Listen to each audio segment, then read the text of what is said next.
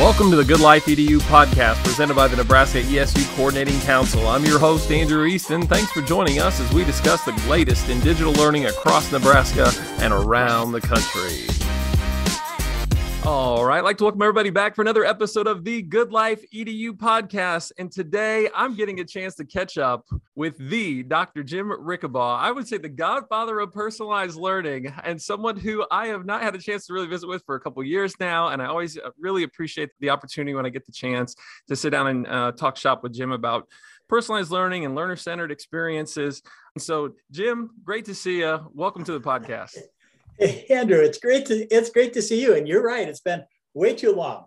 And a lot has happened, by the way, in the last couple of years. So we have a lot to talk about. We do. And I have really circled this date on my calendar as one that I've been looking forward to. You're just such a tremendous educator and someone who has taught me so much. And so I'm really grateful to continue to learn from you today. For those of you that don't know Jim, he is the former director and senior advisor at the Institute for Personalized Learning. That's actually a division of CISA One, which is a service agency. So we got cross state lines here with our service agencies nationally, getting a chance to collaborate with Jim. And so thanks for joining us. Jim, give us a little bit of your backstory with personalized learning. Thanks, Andrew. And I'm honored by your introduction because I have a great respect for you. And you are, in fact, a tremendous educator. So I take that very honorably. Thank you. Appreciate it. Wow. My backstory with personalized learning, it goes back actually a long way. Almost my entire career was in education. I left for a while to go into business, but actually it was interesting. My departure from education actually brought me back more convinced of learner-centered or personalized learning than before I left. The work I was doing was for actually a startup company that was providing after-school and summer learning experiences, intensive, immersive, hands-on learning. And what struck me was how I would visit schools, see students during the day who seemed lethargic, barely engaged.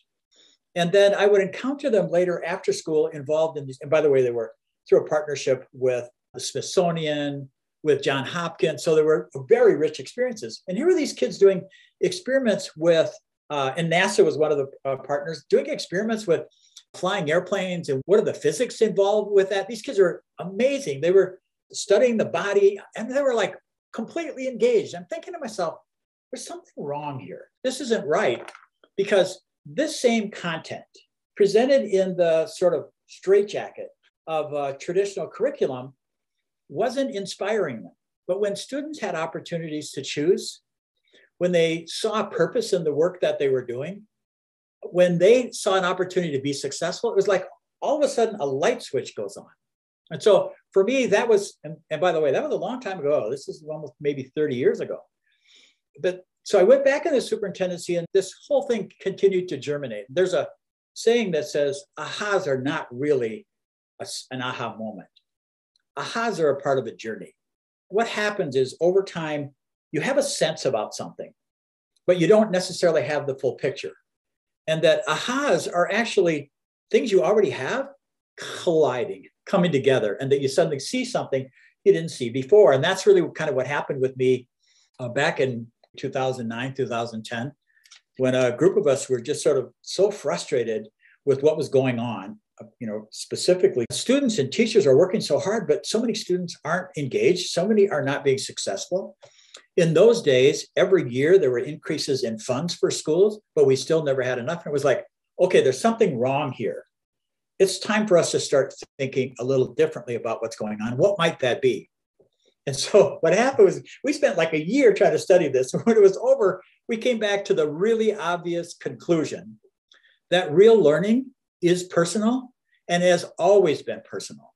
And that the problem is we have a system that treats it as though it's a standardized, predictable, linear process when we all know that it's not.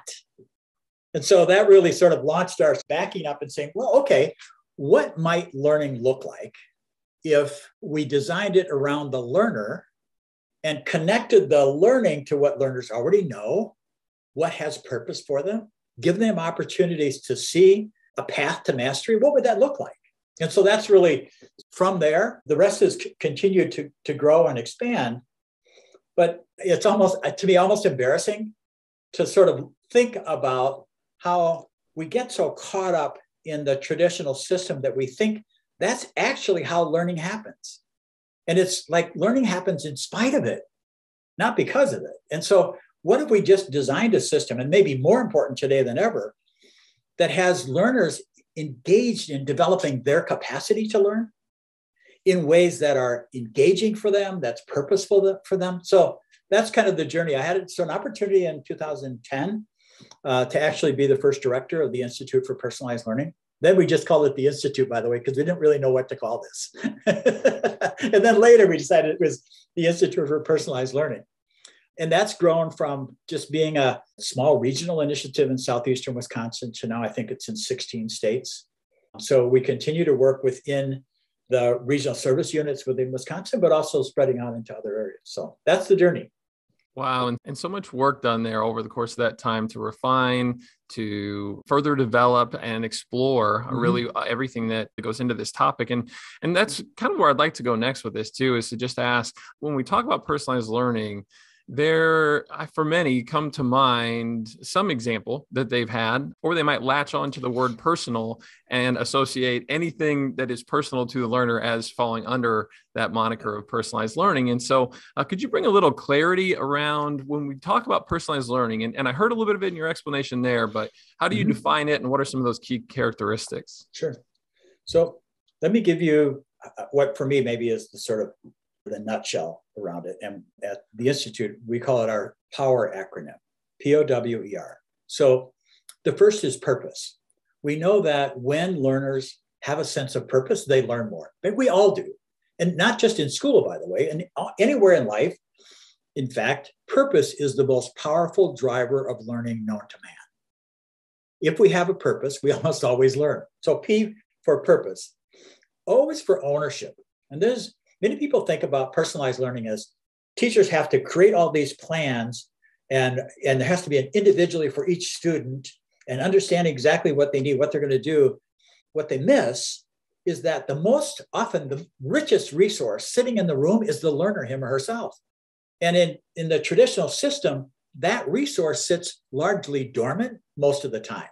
So the idea really is to give learners opportunities to own their learning. And you get there by giving them choice, giving them some voice, giving them opportunities to set goals for their learning, but to do that through the eyes of the learner, not through the eyes of the teacher or the curriculum, but sort of from the learner's perspective. What does that look like? So you have purpose, ownership, and then the W for wonder or curiosity. So again, I mean, in fact, there's a really interesting study, I think it was about 2018, reported in the Journal of the American Medical Association about the power of curiosity for learning. And essentially, the study was set up to look at, particularly for younger children, what role does curiosity play?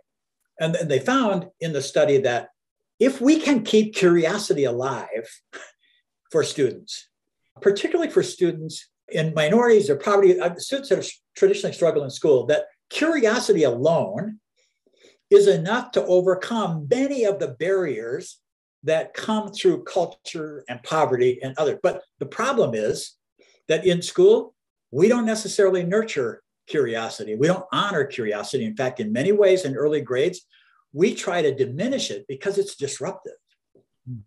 And so you have this power sitting out there, curiosity, that often goes ignored or more than ignored even, pushed down and tried to extinguish so it doesn't get in the way of standardized lessons. So purpose, ownership, wonder, and then E, efficacy.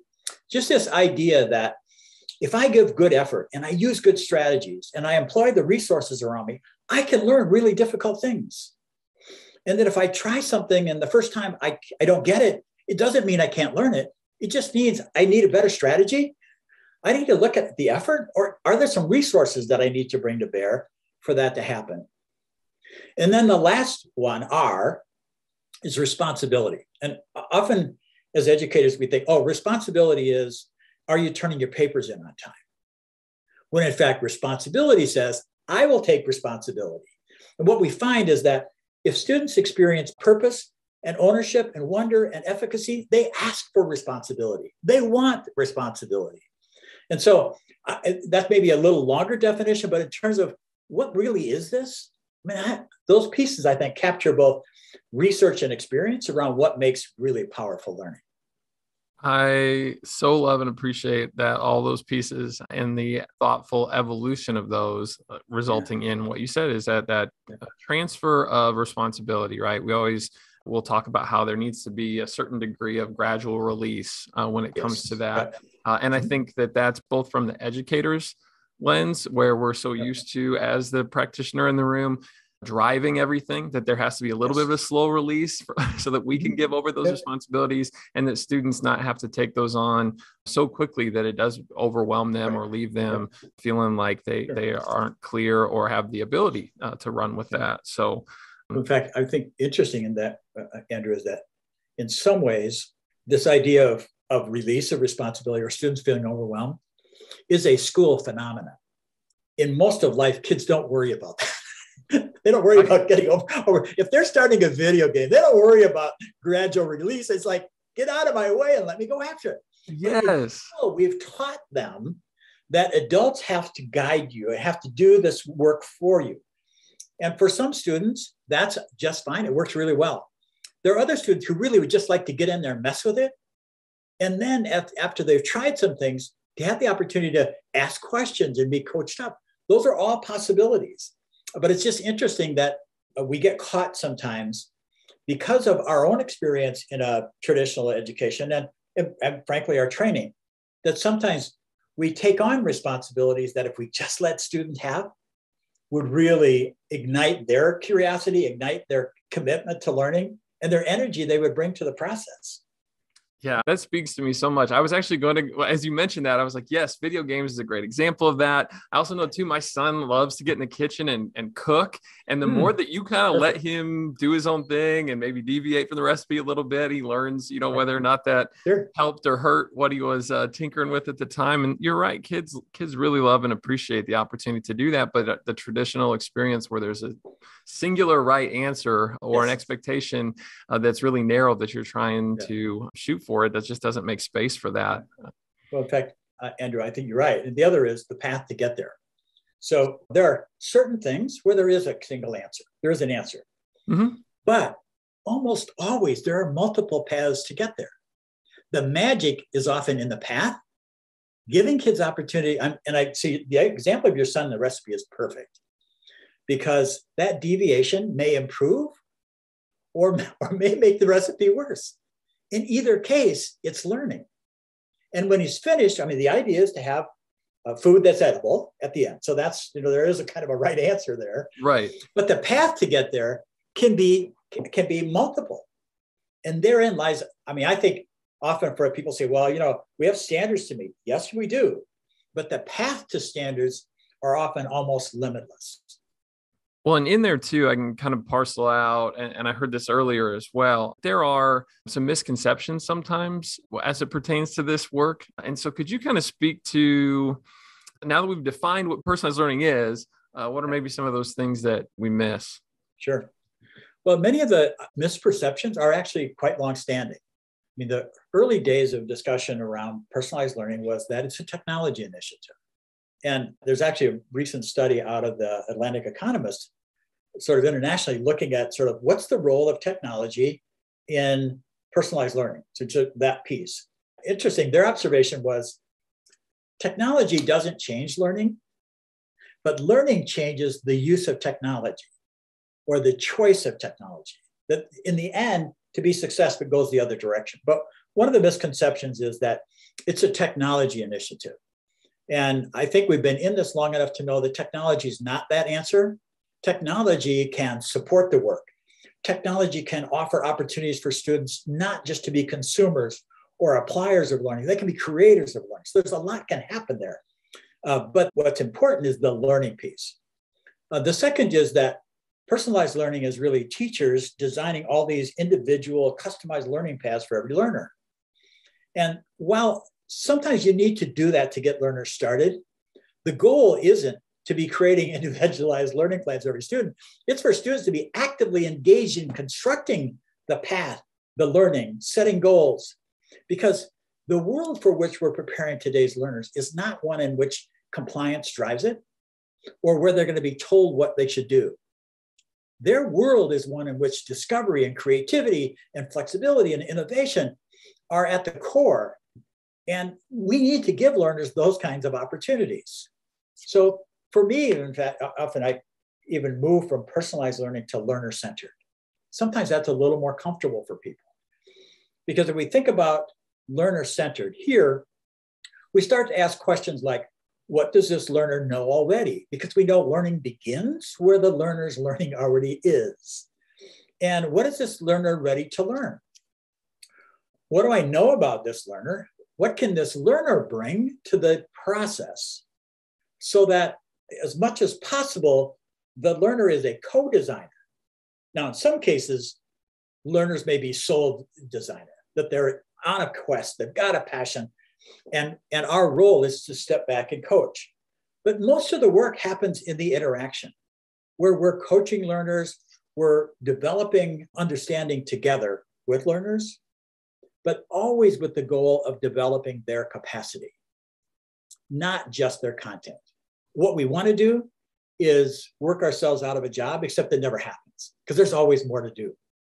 Yeah. And what I've seen from teachers, when that lens isn't representative of what you're sharing there and coming at it from the lens of the learner, is that the first step becomes differentiation, or I'm going to make different levels and different tiers, which is great practice. Okay, it's good to do, right? It's not to take away from, I love differentiation. Yep. But if your aim is to personalize, then you get to a point where you say, and I did, whenever I was teaching the classroom, I had 151 students at one point in time. I am not able to differentiate for 151 different students. Right. And then I go, well, personalized learning doesn't work, and then I walk away, versus what you're talking about. Yeah. Well, and it's counterintuitive, but it's like people say that's too much work. You say, really, actually, it's not more work, it's different work. Mm-hmm. It's engaging learners in the process of learning and bringing my expertise to the process, as opposed to preparing this high quality lesson that I present to learners. Instruction is really an iterative process. It's not stand in front of the class and share all your knowledge. In fact, if you just even think about that piece, the sort of model that, the sort of John Locke theory that what educators are supposed to do is pour the knowledge from their head into the head of the learner. If that ever worked, it's long since gone. Think about the variety, the breadth, the sort of rich array of places that today's young people can get information that might be converted into knowledge. One way remains the teacher as a source, but the teacher is no longer a sole source provider. So now our role becomes curator. It becomes the sort of curiosity instigator. I mean, all these other kinds of things that help learners have access to this rich array, because in the end, one, they'll become much more skilled learners, and two, far better prepared for the future they're going to inherit. Absolutely. And you sit there and think about the things that you maybe do as the teacher to get ready for what might be that one size fits all approach, and then build out opportunities for students to be a part of what maybe was previously behind the scenes. Right. And it's like pulling the curtain back and saying, come on in, let's talk about what this is like. And now all of a sudden the learner goes, holy cow, this is a really different experience than I thought this was. By the way, this is the learning I used to do outside of school. I didn't realize you could do that in school too. Right. And bring your interests with you and tailor it. So that's, and I love all that. And you mentioned a moment ago too about how that those days of that John Locke approach are long gone. Jim, it's been 2 years really since we've had a chance to sit down like this and visit. I know that the why that was there, 30 years ago or 15 years ago, and I guess, or in the last, 2 years ago is still there, but times have also changed drastically in the last 2 years. And so how would you say in that brief window, has this work become even more relevant? Yeah, in fact, interestingly, even on a large scale, the growth around what people call personalized learning, and as we've just discussed, there are different definitions. But there was a study published just maybe 4 or 5 months ago by the Atlantic Economist. And it was really just sort of this international look at what's happening with personalized learning. So here's it's interesting. 99% of the people they interviewed, this was in the UK, the United States, and a couple of other European countries, 99% say personalized learning practices have grown in their school. And something like 9 in 10 administrators believe that more of their budget will go towards personalized learning. But the question is, what exactly are you talking about? So what I would say out of the gate is just this idea that the concept that learning ought to be personalized, that it ought to be relevant for me, is nearly universally accepted. Well, a heavy majority. These days, I hate to say universal anything, but the idea of having a learning experience that matches my needs and my readiness, people get. So that piece has shifted. The pandemic, I think, if anything, really laid bare many of the inequities and shortcomings of the traditional system. Now, the danger we face right now is that people are hungry for certainty and predictability. And the danger is, even though all those things were laid bare, that we still go back there because at least that's familiar and seems predictable. But one of the things we learned about technology in this process is that it can actually be an integral part of what's going on, not just an add-on. And we didn't have a choice. And you think about the use of technology throughout the pandemic was largely to try and do what we did in person, now to do it virtually, which for some people led them to a conclusion that, this whole process, the whole e-learning piece, it doesn't have much potential, when in fact it has tremendous potential, but what they experienced isn't anything compared to what it could do. And so that piece is rolling. Now, I think the next generation, maybe it's a generation or a half down the road, is when we really start to understand what virtual reality and artificial intelligence can do to help this work. Because many of the sort of back of the house tasks that educators have been doing can be done so that our engagement with learners can be real time. And there's some really interesting studies emerging now coming out of the pandemic in the business world around the use of immersive virtual reality to accelerate learning of skills. So there was a study published, maybe 3-4 months ago by PwC Labs around immersive virtual reality. So it's this combination of virtual reality, artificial intelligence to help adults learn skills relevant to their work. What they found was, compared to the traditional classroom, that's what they did, set it up, classics experiment, that the pace of learning was 4 times what learning happens in a traditional classroom. They were able to expose people to the content in segments of 20 minutes that in the classroom took an hour. And retention was 75% higher. So now we're not talking about this marginal, it's a 5% increase. What I just described for you is transformational in the business world. Now, these are adult learners. That's true. Question is, would it work for younger learners? Well, learning is learning. There's more in common than difference.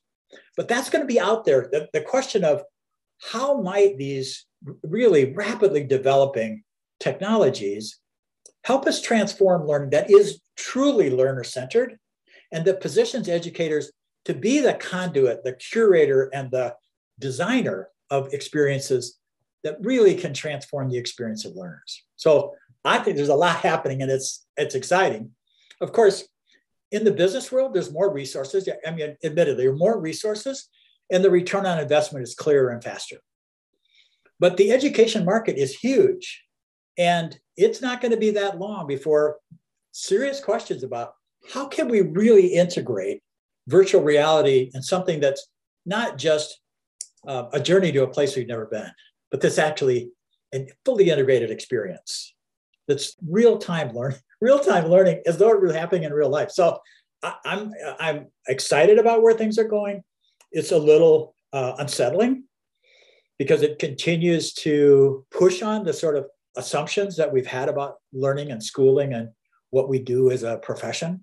But at the same time, I think it opens up these possibilities that go way beyond what any of us would have imagined even 5 years ago. as I think, and I have been thinking a lot about that virtual reality space and artificial intelligence, we in our ESU network statewide had a chance to have a small cohort of us go through the ISTE General Motors course last year and learned quite a bit. Did a podcast on that actually last spring with Dr. Helen Crompton. So check that one out if you haven't listened to it, those that are listening in. And I am absolutely fascinated by that thought. And I think that if you're having trouble thinking about what do we even mean by VR, if you could imagine, instead of being on a flat Zoom screen, being able to put on a headset and actually feel as if you are in a lab somewhere. If you're actually in, maybe it's even like an automotive garage and you're going to shop class, getting the opportunity to learn straight from a, and it could be an expert who's in there in real time, giving you the coaching, teaching, and the lesson that might not even be on the same continent that you're on. Doesn't have to be. Right. And it is incredible to think about what that paired with artificial intelligence, where you really have things be driven so much by data. And if you circle back to how does this pertain to personalized learning, how do we empower learners to I guess, and I'm asking this as a question, right? Like, how do we empower learners to be successful when those types of resources are available to them? Yeah. So one of the, I think, daunting challenges for educators is to let go of our sort of expertise and experience in a traditional system and begin to ask some different questions. And that is, what learning is in front of my learner? And what's the best way to design with the learner, in some cases for the learner, an experience that will result in that learning to happen? And there are myriad ways that can be. So the virtual reality piece becomes one of the tools. Artificial intelligence becomes another of the tools. By the way, our coaching is another of the tools, pairing them up with other learners. So for me, it's standing back and always asking the question, how might this happen? Not how did it happen, but how might it happen? Staying open to that at each point, bringing our expertise about the learning process and how learning happens, bringing our insights and understanding about the learner, and pairing that up with the experience that can have learning happen. And if virtual reality is in a position to provide that, then we have a responsibility to give kids that opportunity. But if it's just sitting down, having an intense conversation with the learner where they're exploring some of the things that may be getting in their way, or they're exploring some things that they're curious about and figuring out a path forward, that's really valuable too. In fact, probably equally valuable. So this is not an argument at all that educators become irrelevant. They actually become, in some ways, more integral to the learning process. And by the way, creates an opportunity for educators to continue learning too. Maybe we sort of let go of that myth that educators were to be experts in everything. I mean, that same group of skills that work for learners, the idea of purpose and ownership and wonder and efficacy and response, all fit for us as educators. It's part of the transformative process. And if we're willing to let go and take a little bit of risk, maybe take a deep breath, the opportunities that lie before us are amazing. And without that too, I don't know how we even start to, because it is a factor, not the only one, but how we start to address teacher shortages and the retention, because you're right, it is fulfilling as an educator to be able to have that type of professional experience and lens for how you view the work that you do. So that raises a question, Andrew, and that is, what if we actually stepped back and started to think about the role of educator in that context? Now, what I just described, I don't know about for you, for me, that's a really attractive career. I mean, that's an amazing career, one that you probably can't replicate in many places. This idea of being in a front row seat for learning, watching that happen in real time in ways that are exciting learners, that are opening horizons for them, who would want to do that work? The idea of being a learning experience designer has always been incredibly intriguing to me. And as you said, we're going to have data and tools that are probably not even imaginable at this moment that will certainly be integrated, I would imagine, within the next 10 years, 15 at most. That's probably the outside. I would say 10 is the outside. And we need to be cognizant. These are tough times. And they're bewildering times. In some cases, really frustrating, distracted times. My sort of piece on it is, I get that. We get that. We need to accept that. But that should not limit us for where we're headed. Where we are shouldn't dictate where we go. Absolutely. And speaking of actually where we are, because I love, we could continue to prognosticate. I love this. It is so fun. And sure. Jim and I, we're going to follow up on that once we stop recording. But for the moment, all right, one thing that I did want to touch upon is that there is a big push within Nebraska, and we're not the only place that this is happening, with MTSS. All right. Yes. So the multiple tiers of systems of support. Yep. And so with that, I think there is a bit of a opportunity within that tier one structure to integrate some of what we're talking about here today. Mm-hmm. And so maybe it's more of a Venn diagram of sorts where there's certain places where those intersect and at the same time, maybe not fully. Can you maybe speak to that a little bit from your work to let us maybe understand where those two relate? Yeah, sure.